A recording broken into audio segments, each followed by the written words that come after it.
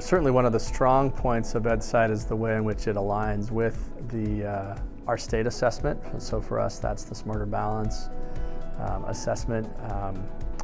First off, it is when teachers create assessments, and if they select standards in those as they create them, it is really helpful to measure how students are doing on a particular standard or assessment target. I feel like the questions themselves much more closely align to the rigor of the SBAC questions that they take.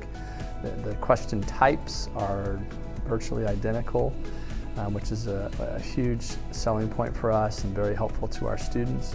We like to say the assessment is our roadmap to rigor here, and so when we build assessments, they should dictate how deep students understand or know how far they need to go with a particular standard, whether that be a math or a language arts or history, social science, whatever it may be.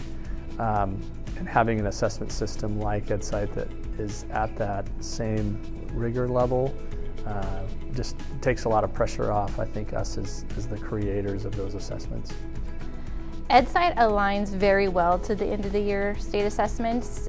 The structure of their problems even look very similar to the release questions we've seen. They use a lot of the same tools like the highlighting, the notepad, pause feature, strike through, having the chance to do multiple choice, multiple select, graphs.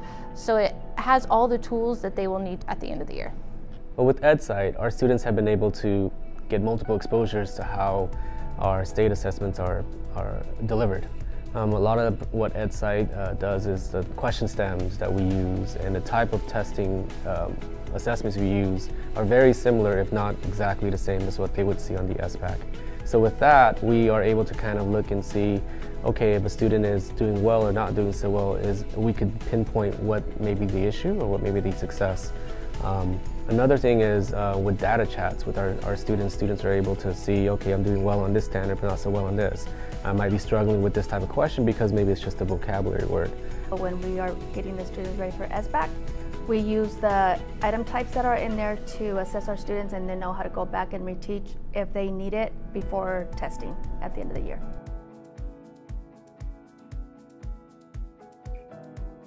Our teams use Edcite primarily for common formative assessments. We utilize the CASP system for large interim assessments, the bigger kind of interim assessment blocks that the state has released in California, and those have been very helpful for us in creating curriculum and monitoring student growth.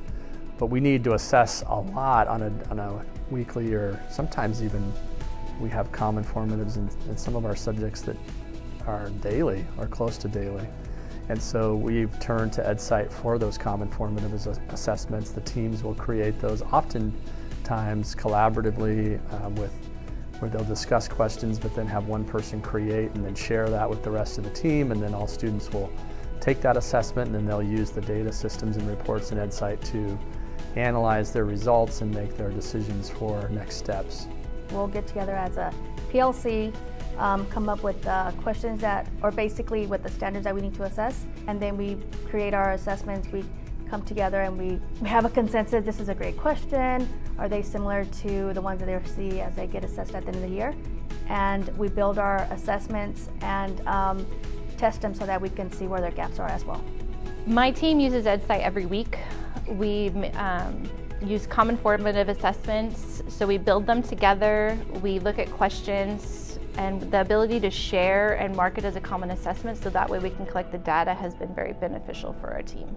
For every single department, we have what's called focus standards, where we want to make sure that students are meeting those standards within a unit. So we would use Edcite as a way for us to construct and create formative assessments for us to be able to see how students are progressing, and also that will influence our decisions moving forward with how we want to deliver our instruction.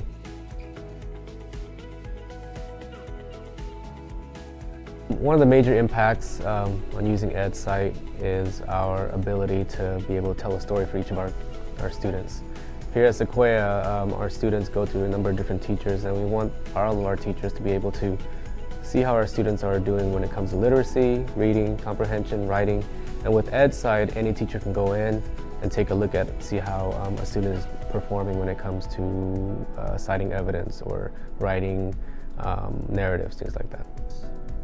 The impact of using Edcite with my students is that they can get immediate feedback. So for example, if they're taking a CFA on a certain standard, after they take the assessment, they can see whether they did good or bad, and they want to do good, so they will look for that at the end, and that's a very good tool to have.